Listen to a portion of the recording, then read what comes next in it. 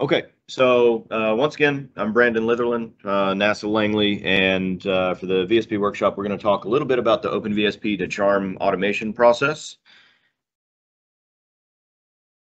So again, just as a review, CHARM is a comprehensive aeromechanics rotorcraft model. We talked about all the things that it can do for the performance, aerostructural loads, etc. The thickness and loading noise and stuff was just covered by Dan through WOP-WOP, PSU WOP-WOP, output to ANOP 2. So just a couple of visualization examples here from, say, a regular rotor, or in the case of this one, it's an example, say, high lift propeller in front of a wing, just showing what some of these solutions can look like.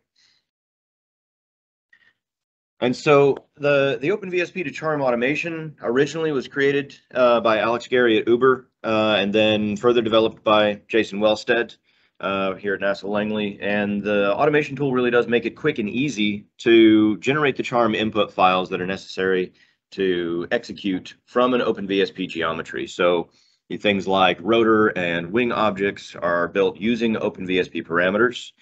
The OpenVSP model interaction is handled by the API. So all of this stuff can be done by just querying the OpenVSP model and pulling parameters, or even going in and setting and changing them. What we're doing kind of behind the scenes is building these Python objects from template files, modifying all of the settings, and then at the end of this process, writing those input files, and if you need to, executing CHARM. And so rather than doing a bunch of file in-out operations, all of this stuff is being done in memory right up into the point where you're executing things. Another thing that is really wonderful about this process is that there is broad parallelization of trade studies and parameter sweeps. So the runner utilities that are packaged along with OpenVSP can send multiple single case runs to your processors. And so you can set these things up as, say, an array of arrays, and you can do full factorial, you can do Latin hypercube, lots of different ways to send these off. But in that sense, you're relatively unlimited by the size of study that you want to do.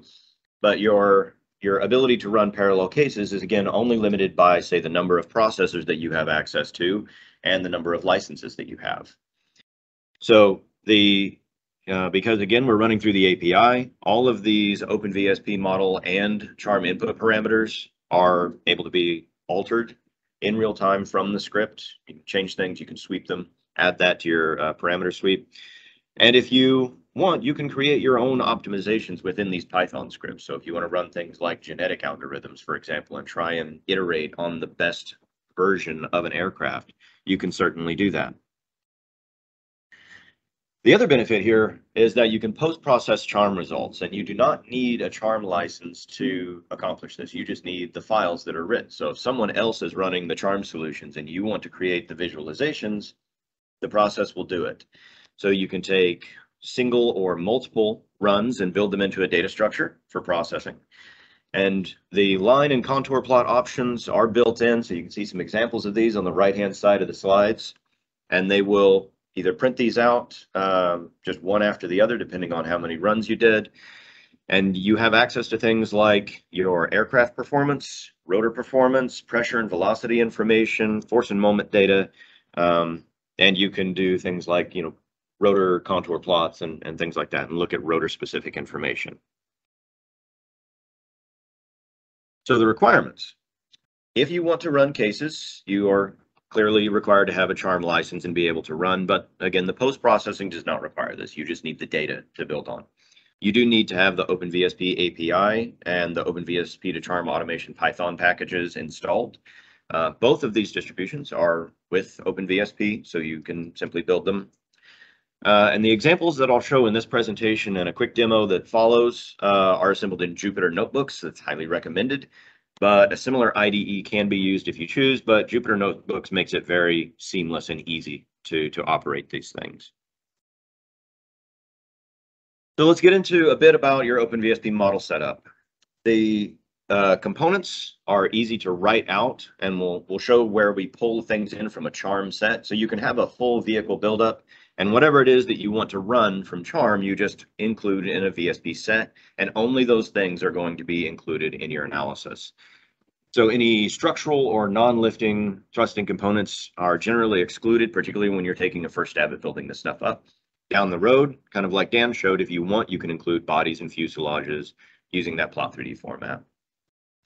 And some best practice is to reduce your sectional resolution as low as feasible for things like wings and rotors, because when it writes these things into the object data and then tries to create the input files, each one of those sections that's shown on your model is going to get written out as a section in the rotor model. So you don't need all those if all of you have is a root and a tip, and it's a linear sweep between the two. So you only need the root and the tip. Use as few cross sections as you need. To make sure that the model is updated in memory, make sure and save the model so that all the changes that you make in the OpenVSP model are updated and stored so that it can be queried. Oh, and a word that you can download all these NASA UAM reference vehicles at the link here at the bottom of the screen. So this is an example of the 6PAX quad rotor reference vehicle. There are a number of others. Dan showed several examples like the Lift Plus Cruise and the Tilt Rotor, etc. So when we're talking about building these default rotor wing objects in Python, the input automation builds these from the template files, like I said. So it has an idea of what information needs to be included, and then it modifies or adds to these files as needed. So one example function that does it for rotors is this build default rotor settings function. Another one for the wings is build default wing settings. And so here we've got an example of the templates down here in the bottom, kind of in the middle. And you've got a run characteristics input file. You've got a rotor wake input file and a wing wake input file. The CHARM automation takes all that stuff and builds upon it. And then this block on the right is an example of the files that are created from this process. And it's all just, it does it. So the template files themselves, some are included with CHARM. Some of them you can find in the CHARM test folder from the package that comes with OpenVSP. Or, as Dan said, if you need something particular, you can probably reach out to CDI or other users of CHARM and try and see if you can get a template file that way.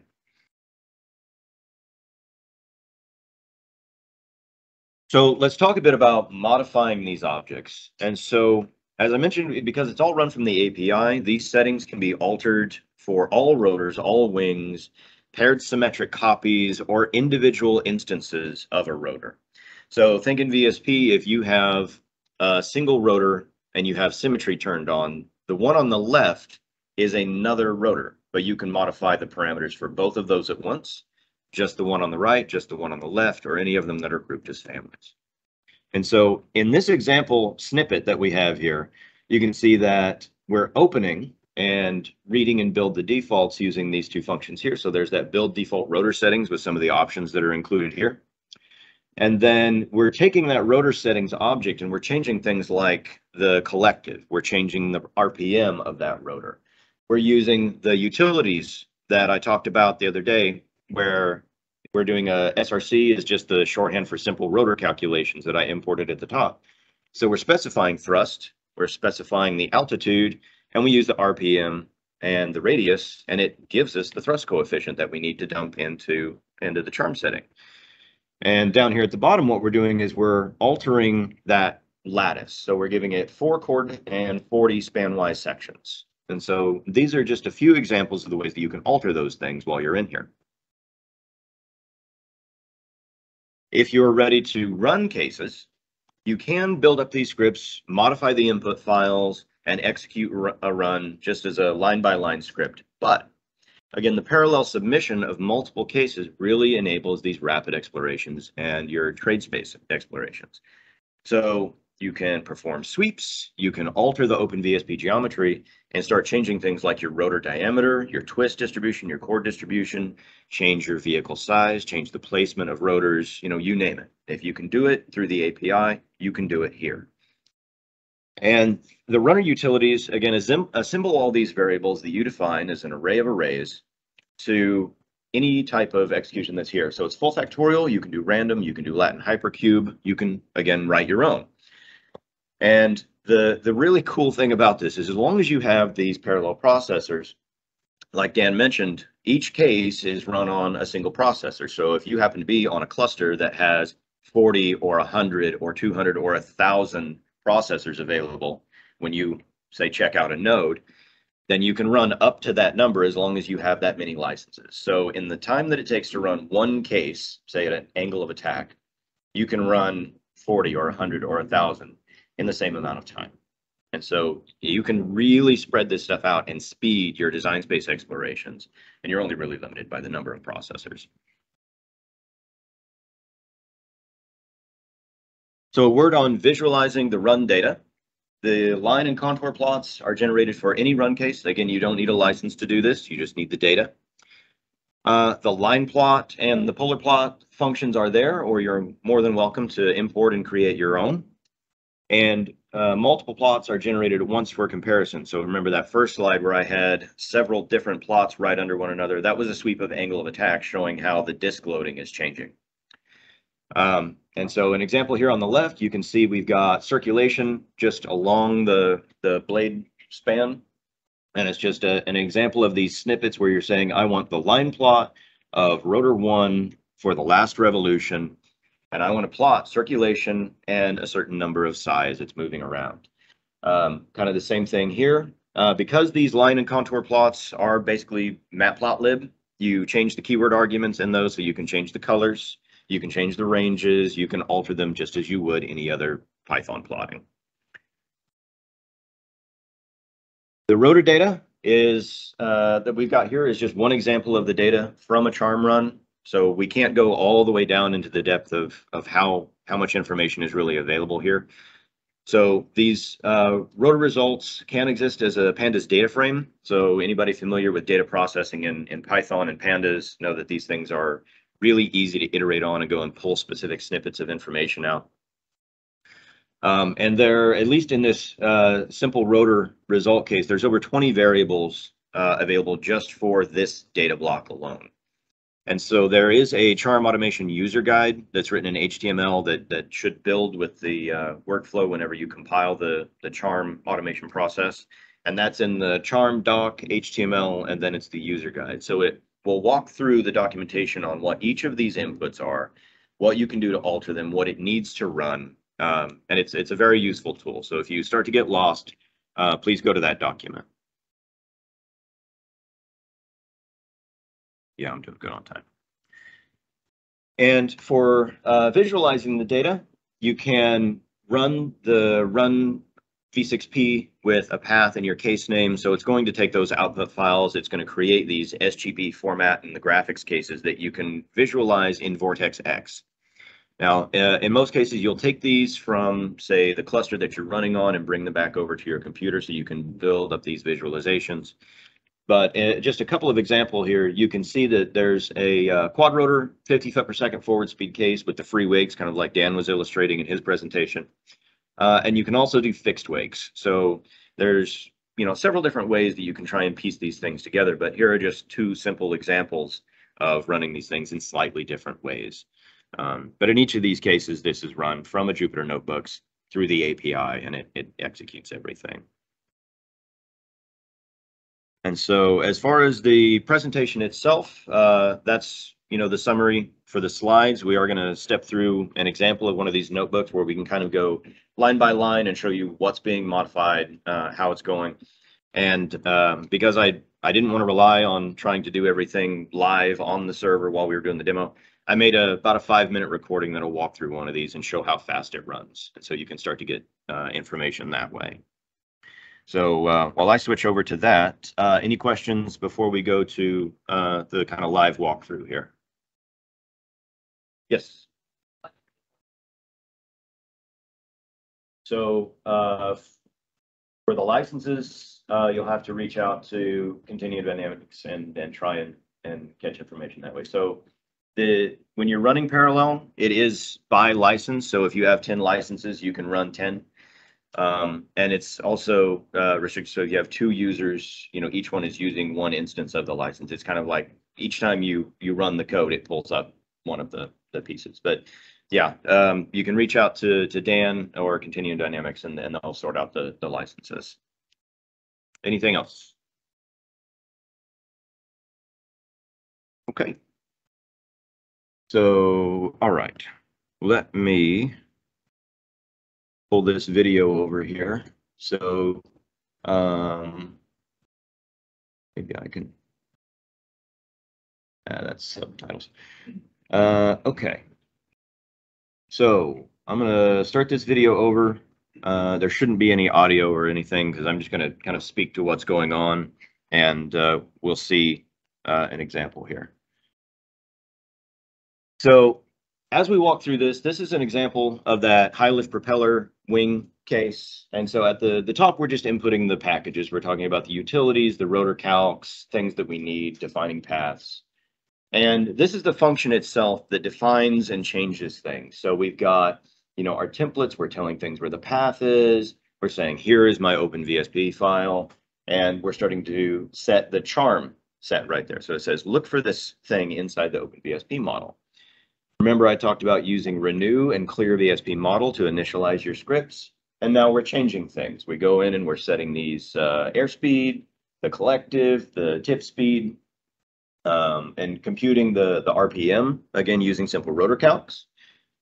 And as we plot through, we're building the default rotor settings. So those objects that are going to build up to where we can eventually write these files, changing a few of the settings for this case. And we also do the same thing for the wing.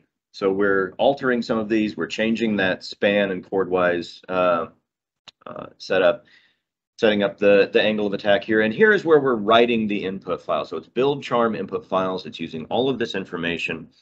And down here is where we're actually telling it, take this stuff, and then we're going to start running it.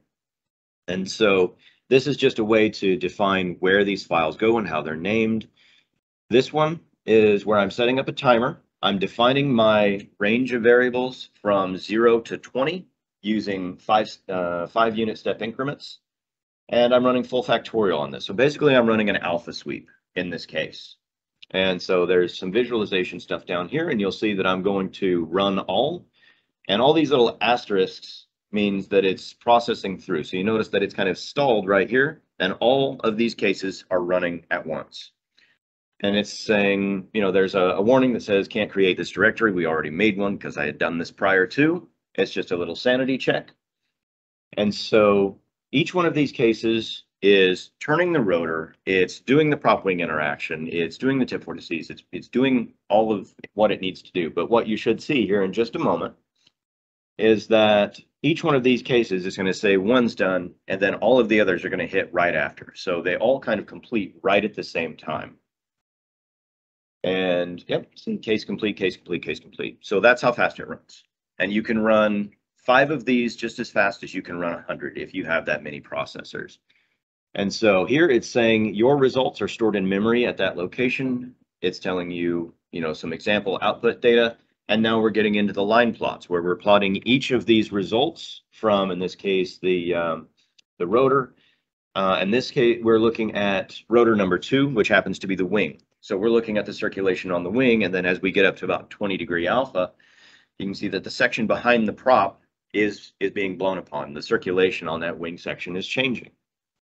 And here at 0° angle attack for the rotor, nice axisymmetric profile on the disc, but as we, sweep up in alpha, you start to see that circulation loading on the rotor changing. So it's picking all this stuff up. You get angle of attack effect and P factor and all that good stuff.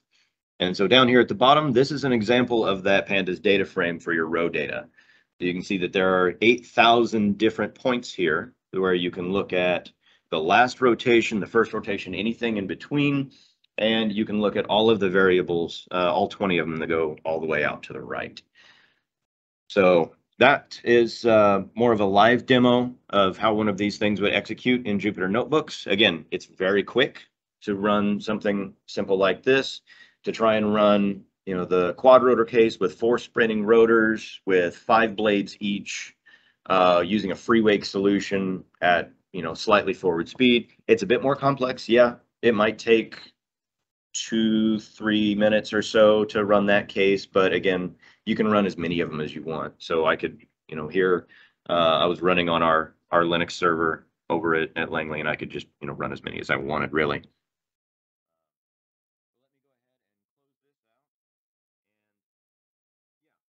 So because I was able to start up my session, this is the Jupyter Notebook running on our Grayskull server. And so here again are the utilities. We're bringing in unit conversion. We're doing simple rotor calculation and our runners. I wanted to time some of these, so I put the time package in here. But here's where we're bringing in the input automation as CHARM, and we're output as CHARM out, and setting up some paths. So this one is the example for the quad rotor, just for a little bit of a comparison to the high lift propeller one. So again, here you can see we're passing the alpha degree as the input from the function. So down at the bottom, when we say here's this array of things, pass this to this function, it inputs each one in a row and then executes. And so we give it our templates. We say that my CHARM set is the group of components that we want to modify or bring in and interact with. And then we start dealing with the characteristics file name, where these things are. And because this was just rotors, I don't need a wing input at all. So I just ignored it in this case. So this case name is where it's going to start labeling things that it starts to write out. So quad test is what it's going to start calling the things that it needs to recognize later. It's going to make the directory for it. This is the initialization of the VSP API again, just good practice there. And here is where we're starting to use the OpenVSP API to get the IDs of the components that we're changing, right? So we're finding the geom with the front right rotor, front left, rear right, and rear left. And so each one of these are given a unique ID that we can then query and pull parameters and change things. We are pulling the design, or pulling the diameter from OpenVSP using getParmVal. And then we start setting some other parameters like our airspeed, the collective. Now this is just an initial guess. You can run it, find out what CHARM thinks it's going to be, and then in future cases you can give it a better initial guess, or you can just set it to 0 and let CHARM do its thing. You can set a tip speed, and here again we're using that simple rotor calculations to pull out some of this information. So I've only got about 4 or 5 minutes left, so we'll kind of clip through the rest and then show where some of the other magic is happening. Again, here we're starting to build these settings, so we're building the objects. Again, changing some of these things like the RPM, setting the collective, getting a target thrust for our thrust coefficient. And then down here, we're doing our airspeed and building the files. Now you can see we've got our rotor settings go in from our Python object. We get our velocity from these calculations here. We're giving it a certain number of revolutions and other CHARM settings that we don't need to go into here, but you can set these things here with this build input files. We're setting up these string characters to make, when it makes an individual results case. In this case, it's saying that my airspeed in feet per second is blah, and my alpha is this, because that's what I swept. I gave it a feet per second, I gave it a certain alpha. It will write the directories for each case for you. And then down here is where we're doing, the CHARM output is run CHARM. We're doing this, the command is run v6. And at the end, we're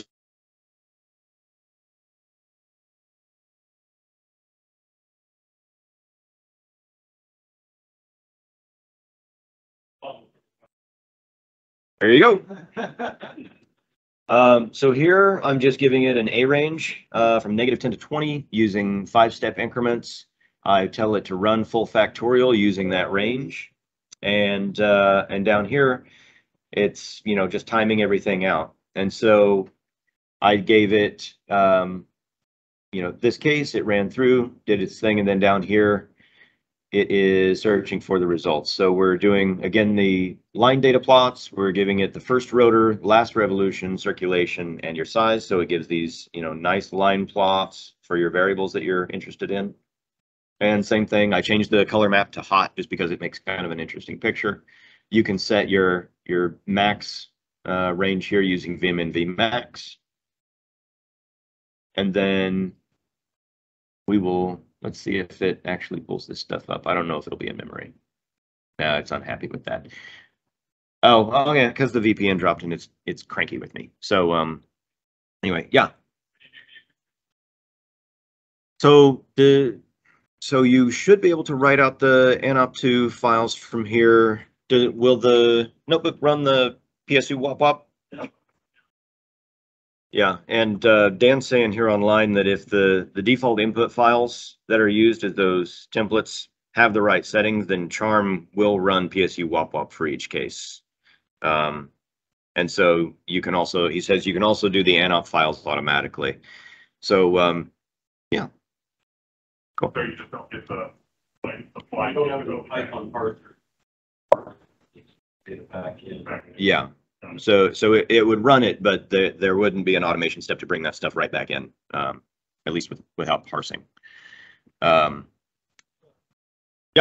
So for the recording, the question is there an intent to try and integrate this process with the RCO tools and the like the RVLT toolchain loops and stuff like that? So I think the intent is to bring that stuff in the loop from VSP and run CHARM so that when we're doing these iterations and things, it loops everything in. I think that's the plan, or if it's not already there. And so I'm giving the same talk at the RVLT workshop here in a couple of weeks. So we'll do an OpenVSP presentation to the group, and then this live demo will be shown in the afternoon. So that part is not virtual. That's in person only. But we are going to be covering this again, and so where that stuff ties into the RCO tools and that integration will be able to be discussed in the room there. Yeah.